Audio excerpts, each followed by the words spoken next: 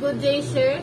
We are here to tackle about our assigned topic, Safe Mooring Quay Challenges. Group 4, Lovely Jane, Fernandez Jose, Dobly Ben Amador, and Forzuelo John Philip. Learning outcome. Understand the system of safe mooring, identify the key challenges of safe mooring, understand the guide of safe mooring system management plan and lives management plan. Interanco publishes Guide on Mooring System Management Plan and Line Management Plans. With this guide, Interanco aims to help operators manage the relevant equipment and lines from design to retirement. In fact, MEG4 states that the plans must remain on board the ship during its life as part of the management of change records. This ensures that documents and records are not lost, while it is also suggested that all information regarding the mooring of the vessel is considered a complete system. The plan should also incorporate a record of any changes that have taken place to the mooring equipment and arrangement since the vessel was built. Hi, good day. I'm Decades Fernandez. In today's video, I'm going to tackle this topic about mooring system management plan. So, Intertanko notes that the MSMP should ensure that the mooring system is inspected, maintained, and operated according to the original design basis. The information that is included in the MSMP must be available to anyone who needs to review it. In addition, the MSMP has to be specific for each ship and add to its safety management system by using a goal-based approach. The key elements of the mooring system are identified against which high-level goals are set out, supported by detailed functional requirements.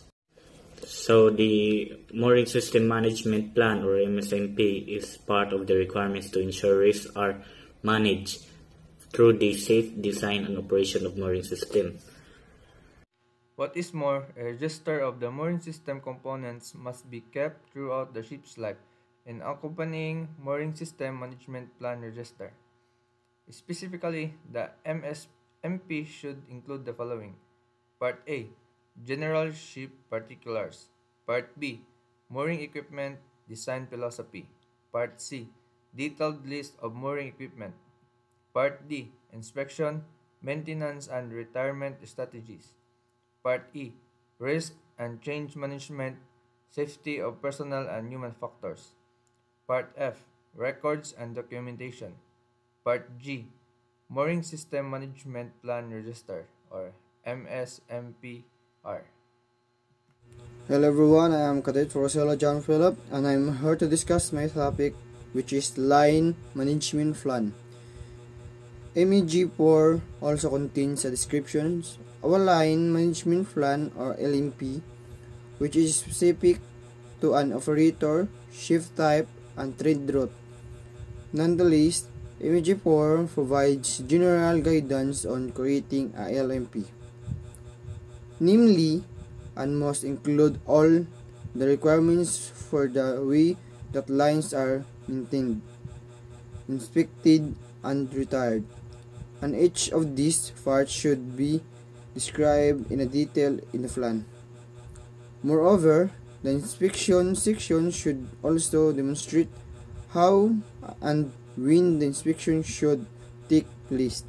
Next, and main components include: first, the record of monitoring hours.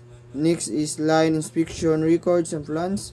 Next is manufacturer and operator retirement criteria. And next is test and inspection report. And last is manufacturer's recommendations following test or inspection. According to MEG4, the operator is responsible for ensuring the right development and implementation of the LMP. Similar with the Monitoring System Management Plan Register, or MSMPR, LMP is a live document and can be held either in hard or soft version. However, it must be incorporated into the vessel's document control system and be subject to change management controls to ensure a complete history.